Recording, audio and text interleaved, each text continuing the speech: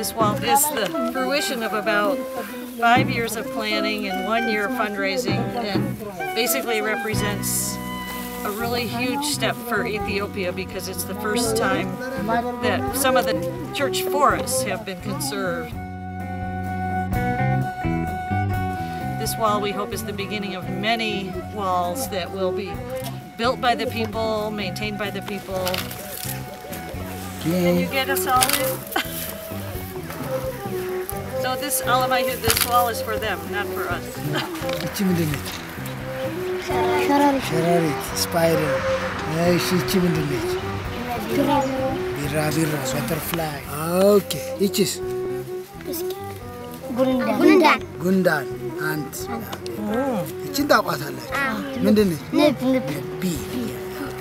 the whole idea of having a t-shirt is so that we can give the kids an educational tool. They don't really probably have a library of books, and they probably don't have a bookshelf at home, but by giving them a t-shirt, they can wear their own field guide, and this is part of hoping to bring stewardship about the biodiversity in their forests. So, I love bugs. Can you say that? I love bug. This wall, we actually help improve their crop yield because they've taken the stones out of the fields, and that helps the crop yield. They've hired local people to build them, and they've conserved the forests, and even better, you can see that they've expanded the forest perimeter so that more forests can be restored. So this land had been already grazed and became bare, but now after we make this wall, then the forest is expanding. So one of the advantages of this wall is it gave us a chance to get more land for expansion.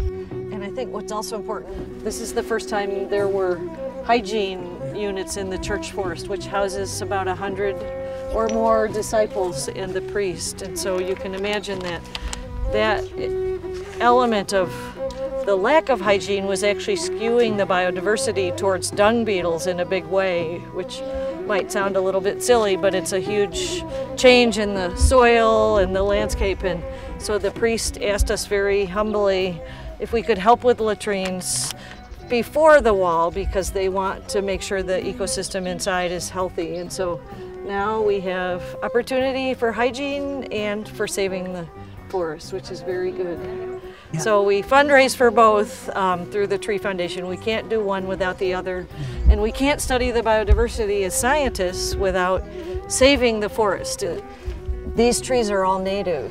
99% of all this forest is native species, not found on the outside, but all only inside. here. Yeah. So this is a huge library of biodiversity for the future. That's the purpose of the fencing also, right. After all. I mean, because look, this is a farmland, so the farmer is pushing every year. Right. Now we stop him. And he needs to grow crop, but now yes. he understands. He understands. He also wants to save the forest. Exactly. So still you could see the cattle over there.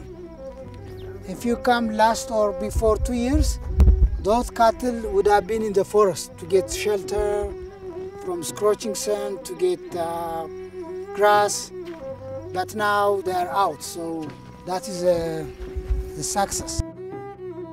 We're really excited. It also looks like a social setting. Lots of people and kids are sitting on the wall. We found biodiversity living in the wall, so it's a win-win-win-win-win all the way around.